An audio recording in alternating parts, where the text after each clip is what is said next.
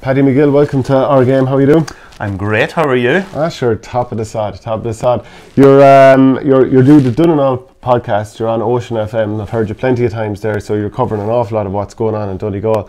This weekend, Naomh Conaill against Kilcoo in the Ulster Club final. Is there a big buzz in Donegal over it? There's a huge buzz in Glenties, and there really has been since the outset of the championship. I suppose, first of all, it's an unbelievable club championship. You know, I put out a tweet a couple of months ago before it started.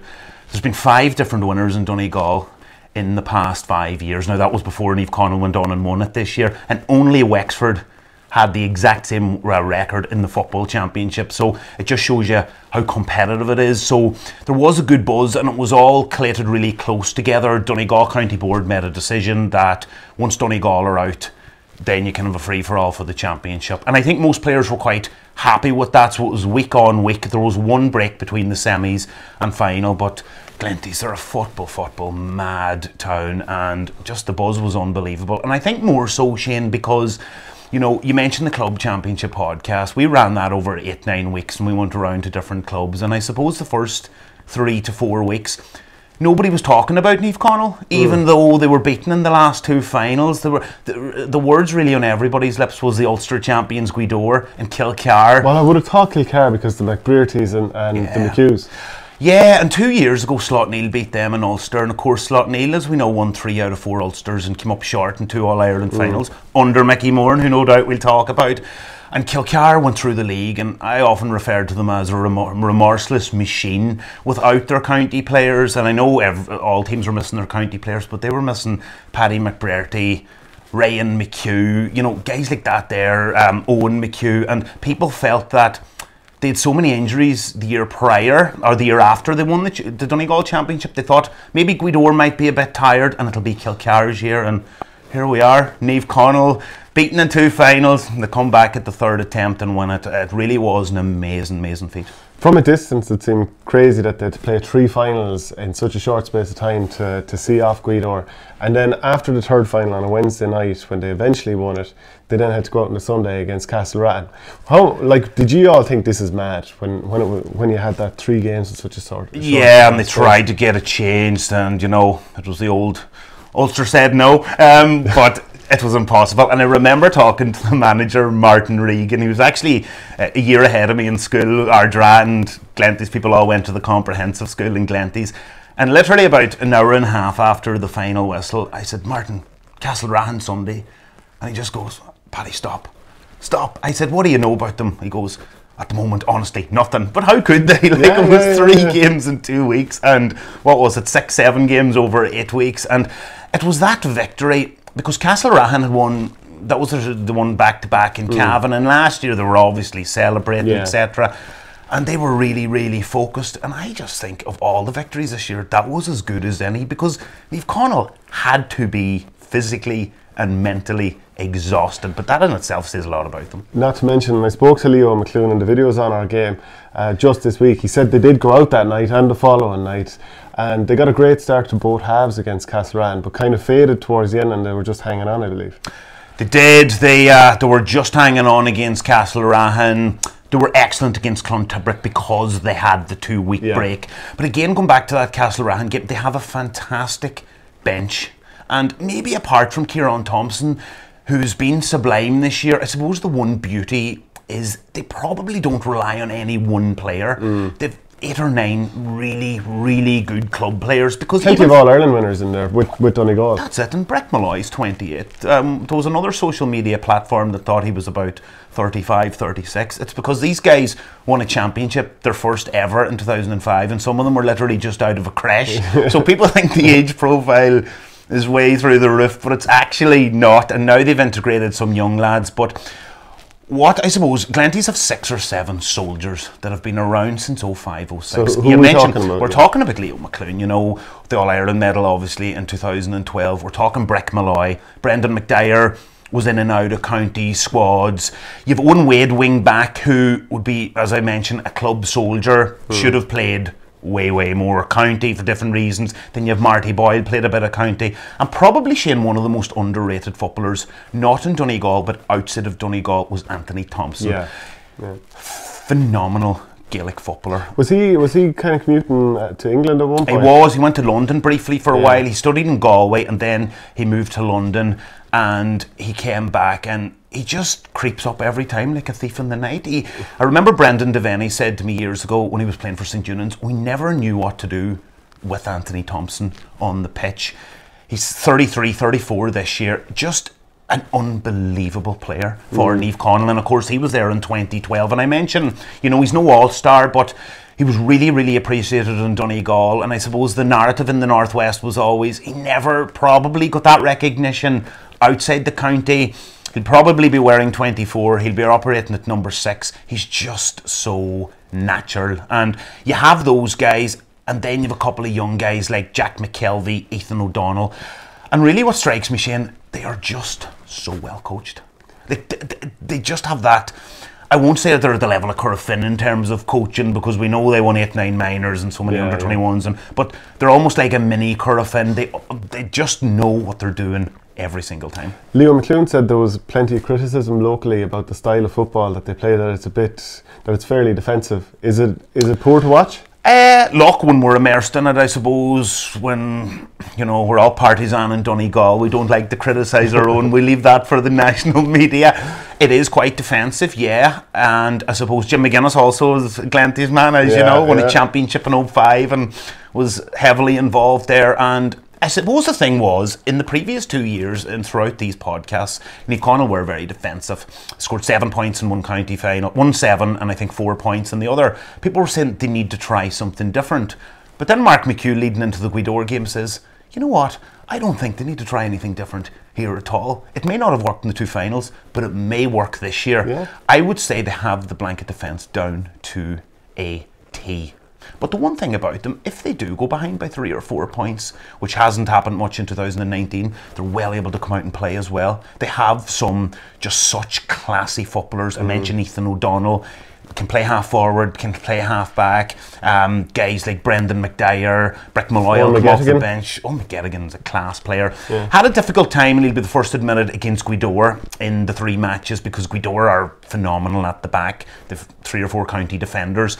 But Clontarf, I mean, 6 points, wasn't it, out of 12? He's absolutely lightning, and he plays on the edge. And I remember talking to another club manager, and he said, you know what, he's the kind of guy you want in your club team. He really is a good footballer. But yeah, there has been criticism, not so much in Donegal though, Shane, because Kilcar play a blanket defence, they play a counter-attacking game. Gweedore play that game as well at times. Probably mixed it more last year, but yeah, they do. But they do what they do. And look, when you win the championship, Shane, and you know from playing yourself, when you're uplifting any type of trophy, it's justified. Well, you never even care as a match is going on whether this looks well or not.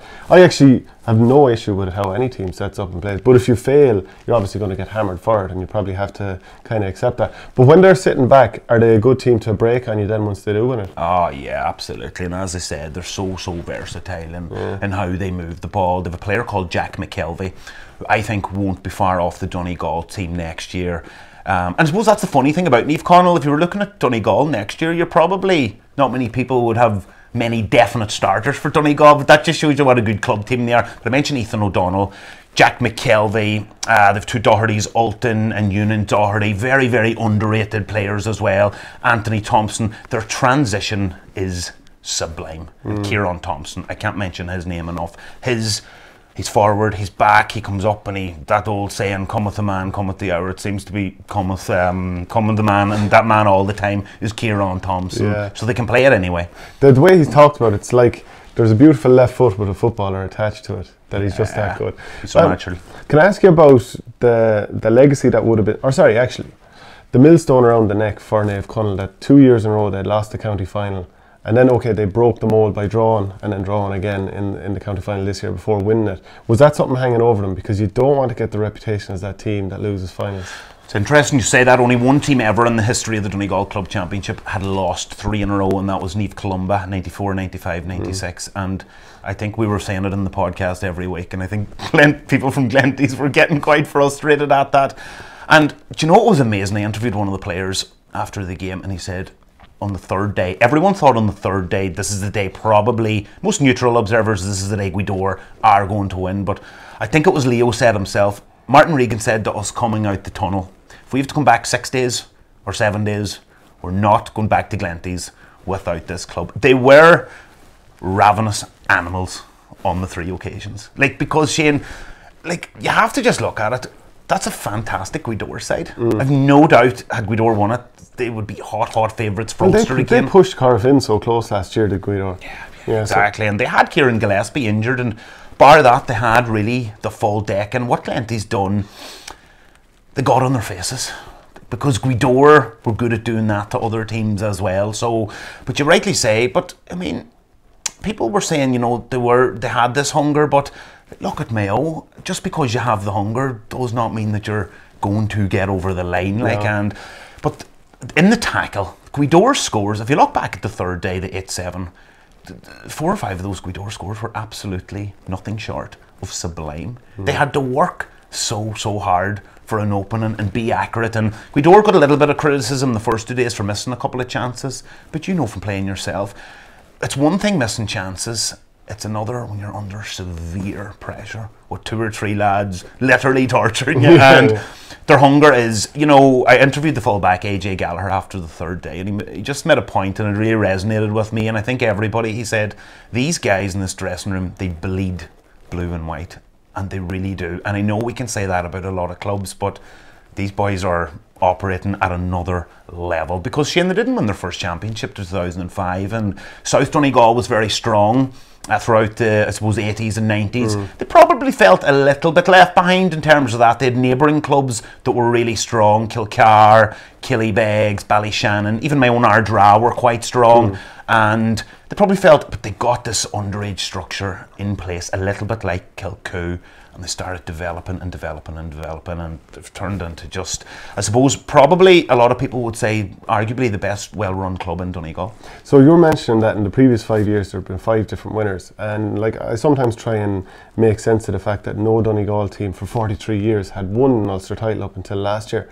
Is it a case that some of these teams are coming so battered out of Donegal that they're not quite showing the best side of them in Ulster, or is it simply down to the likes of Crossmaglen are just hammering everyone? Yeah, well, obviously, I suppose Crossmaglen, as we know, had the monopoly on Ulster. So Brendan Devaney did say, to mention him again, one of the podcasts, Donegal teams, I suppose before McGuinness came in, Donegal teams used to play lovely football, whether it was county or club, and they went into Ulster and they got mentally and physically battered and naive, absolutely. But it's funny, I've asked a lot of club managers that exact same question, and what a lot of them are coming back saying, Donegal actually winning the All-Ireland in 2012 has changed the mindset in the Northwest, and it's trickled down to the club scene, because there was very little success at junior, intermediate and senior, and I think now it's not good enough to go on and actually win Donegal. Now the mentality is, because there's a little bit of banter as well, even between the Gweedore and Naomh Conaill lads. Gweedore lads are saying, yeah, you beat us, but go on and do now what we done, win Ulster. So I think the mentality and the mindset has changed in Donegal, and they believe now that they're good enough to go on. But we have to mention Crossmaglen. I mean, they just had such a stranglehold on Ulster football, you know. But then you look at Derry, for example, I think 7 different club winners and never could put it to county, and I know that's an argument for another day. Yeah, and then of course, like you mentioned Mayo and their hunger, but it doesn't matter how hungry you are, you don't always get across the line. Kilcoo, they've won, this is their 7th down victory in 8 years. 8 and 11, yeah. They've lost two Ulster finals in 2012 and 16, I think. They're sure, like in terms of hunger, there'll be no team more ravenous surely than Kilcoo. That's it, exactly. And again, you know, going back to Slotneil 2016, I think that finished 12 points to 9, and Mickey Moran was over Kilcoo or Slotneil, and they just brought Mickey in last November, and I think they feel this team have been around a long time, and teams are getting closer and down to Kilcoo, and they feel it's not about down even anymore, even though they just crept over the line and down this year. They want an Ulster championship. And they're probably running out of time, as in for the likes of Conor Laverty, who's 34. 34 and a very busy man, as we know. He's the games development officer in Trinity College, and he's going to be in Banty's backroom team next year. They talk about leaders. that guy's meant to be some voice in the dressing room. Like, and I know down people are saying they can't believe that this Kilcoo team haven't went on and actually won an Ulster championship. There is a feeling out there they're not as good as perhaps they were about 3 or 4 years ago. But what I'm looking forward to, I suppose, is are we going to see a chink in either armour? Naomh Conaill, Shane, have conceded 1 goal in the last 8 championship games, and that was actually a goal they'd be really unhappy with, and a fortuitous enough goal for St Eunan's in the semi-final. Kilcoo haven't conceded a goal in their last 3 games. That's 2 in Ulster in the county final. In the county semi-final, they conceded 2 goals. They only conceded 3 points. They're extremely defensive as well. Do you know Mickey Moran changed goalkeeper? He gave Martin McCourt his first start in the quarter-final against the Burn. Now, and he did concede. Well, that went to a replay. I can't remember which one had the goals and which one didn't. But a great save the last day against Derry Connolly as well, and that was early in the game when it really mattered. He's not a man. He's been one of the great innovators. The former, of course, he managed Donegal back in the day himself, and the former Donegal lad said it's a pity their own discipline, and they all had their own little issues. And there was He said he was a gentleman. Like, I mean, they loved him. They actually, categorically across the board, I think 98% of them loved Mickey Moran. They said he was ahead of his time. A very good man-to-man, high emotional intelligence. And you know, some of these guys, when they get a little bit older, people say, can they adapt to the modern game? I think Mickey Moran is contrary to the rule there. I think the players, he's timeless. They absolutely love him. They say before a match and in the middle of the match, he makes you feel really, really good. That's why, despite Naomh Conaill being favourites, people think Kilcoo might just be 2 or 3 years past their best. You have a guy like Mickey Moran, and you just wonder, can they just get over the line with him? Like, early 80s, he was managing Derry while he was still a player. Yeah, but I mean, what sort of voice does he have to be to get to that? Do you remember his interview after Mayo beat Dublin back in 06? Yeah, I mean, his interview all he said was the word belief about 4 times. He was worn out. He looked like he was going to drop, but he's a fantastic manager and a great person, but the word is that he's very, very good. And look, as you mentioned, Naomh Conaill losing 2 finals in a row and trying to avoid a third. Kilcoo don't want their legacy. Like, they lead the way in down titles on 17. This is the one thing they want on their CV. They don't want to be looking back. I know they lost to Crossmaglen in 2012 and Slotneil in 2016. They do feel, and you know what, Shane, they'll feel they're going into this in a good way. They were not great against Derry Connolly, even though Derry Connolly were better than people thought. They knocked out the Tyrone champions. Yeah. And it's you probably know from playing yourself, I would imagine there's no better way to go into a final than having probably underperformed in a semi-final. Yeah, you want people writing you off. I wonder then about the threats for Kilcoo. You know, obviously Jerome Johnson, beautiful left foot and good player. Ryan Johnson, those bursting runs up the field. Conor Laverty, like you've mentioned. There's a host of Brannigans there as well. If you're Naomh Conaill, who are you worried about?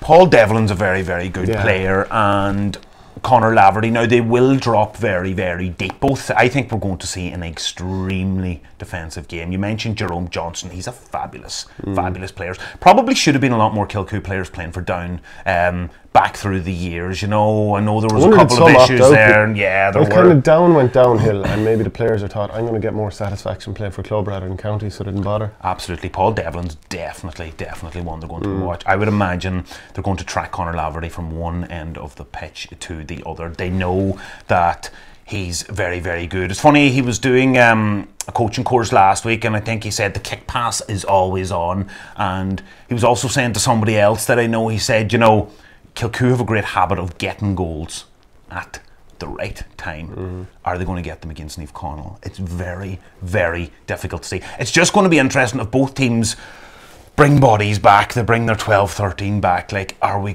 could we be on the verge of a 6-all, a 7-6, an 8-6? We could have this. When you mentioned that everyone would drop back, I was imagining a situation where at different times maybe you'll have one up top, one marker, a sweeper in front, and a goalkeeper. So you'll have 26 guys in one half of the field and 4 in the other. The ball goes over to the other side, and then it's the complete opposite, 26 and 4. Yeah. Could you see that happening? I could, and just something I forgot to mention, Naomh Conaill's discipline. It's on another level. They're in the tackle now. Yeah, and when they do foul, it's like the old Armagh back in the early nods. I remember managers used to say, Armagh knew exactly where to foul, and Kilcoo are the exact same. Derry Connolly missed a lot of frees that day, and some of them were close in, but a lot of them was the old half foul out around the centre of the park, and it seemed to be a different player fouling a Derry Connolly player all the time. Pure accident. Yeah. Good accident. And they're just very good at that. So the free taking is going to be very, very important. But Naomh Conaill have goals in them as well. Like Owen McGettigan, you cannot, as we said already, give the likes of him space. But I think, Shane, if either team gets 3 or 4 ahead, it's going to be very difficult, because it's going to be trench warfare from the outset. Who comes in, who comes out. If Naomh Conaill or Kilcoo get a goal in the first half and can get it, like the old Jim McGuinness Donegal teams, if you get 3 or 4 ahead, it's going to be very, very hard to get back, because then you know that you're pressing, and then you leave gaps. And both teams are excellent on the counter-attack. Are there any matchups in particular that you're looking out for? It's very hard to know at the moment. I suppose the big one is who Anthony Thompson picks up. Who's he going to pick up? Who's Jack McKelvey going to pick up? Conor Lafferty's, it's very, very hard to know who they're going to actually put on Conor Lafferty. They may put Ewan Doherty on him. Anthony Thompson can track guys around. It's, at the moment, it's hard to call that, yeah. And if you were to put your neck on the line, who's going to win? I'll get a lot of slating if I don't back my neighbours from 6-7 mile over the road. Yeah, but if they're your neighbours, you obviously want them to lose. No. I can't win, you know. This podcast, they were saying, you never tipped us. And then if you tip them and they lose, people are saying, what are you tipping us for? So we can't win. Look, I think if it was the first round in Ulster and both teams had a week of a break, Kilcoo probably, because of their Ulster experience in the last 3 to 4 years, probably would be favourites. And they were favourites briefly for Ulster. I know now Naomh Conaill are favourites. I just think Naomh Conaill just have something about them. And believe it or not, I do think Guido winning last year is, I believe, whether it's subconsciously or consciously, I believe Naomh Conaill want to now go on and do it. And to be honest, I think they've an eye on an All-Ireland final. I really firmly believe that. I think that they can beat what comes out of Leinster. I firmly, their mindset. Corofin, though. Corofin are on the other side. They'll feel, you know, Leinster plays Ulster this year. They will feel Corofin are the best club team I've ever seen, bar none. I would have them ahead of the Crossmaglen teams, because people say Crossmaglen. Which Crossmaglen team are we talking? It's because they've 2-3 different cycles of teams. Corofin are the best well-coached team I've probably ever seen in Gaelic football at their level. Obviously, Dublin are on another level. But they're like an inter-county team playing, like a low Division 2. Definite Division 3 team playing. And club. It's seamless, isn't it? Yeah. Remember last year Ian Burke was out for a while. It doesn't seem to matter. No. Then they bring in Ian Burke and you could mark him out of it, mark Michael Lundy out of it. It doesn't matter. Their size to the Farahers, whoever steps up. Kieran Malloy, Liam Silk comes up and get a goal, just the way they do. No, but the mindset of these Naomh Conaill guys, it's phenomenal. And I know you say that about a lot of club teams.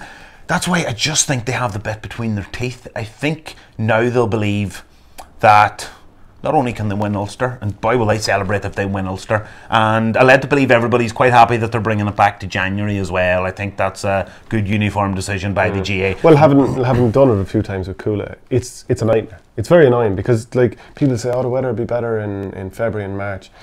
Sometimes it is, sometimes it isn't. Like we played an All-Ireland final in Croker on March 17th, and it was so cold you could barely hold a hurley. So, and you know, it's just as bad trying to shoot points. Did you find the long break extremely complex? I know teams like Corofin obviously have mastered it, but for a team that haven't perhaps won a provincial title before, I don't know if it really affects how you perform, but it's just very annoying, because you'd like who in their right mind in any competition would leave that length of time, have 3 months for 2 games? It's just insane. So and it's unfair on the county guys as well, isn't it? If you have 3 or 4 county players, because it's probably, say your county team has a good league campaign and they're 4 or 5 games in, it kind of leaves them at a bit of a disadvantage, a grave disadvantage probably. Yeah, absolutely. Thanks for that. Thanks very much. Good man.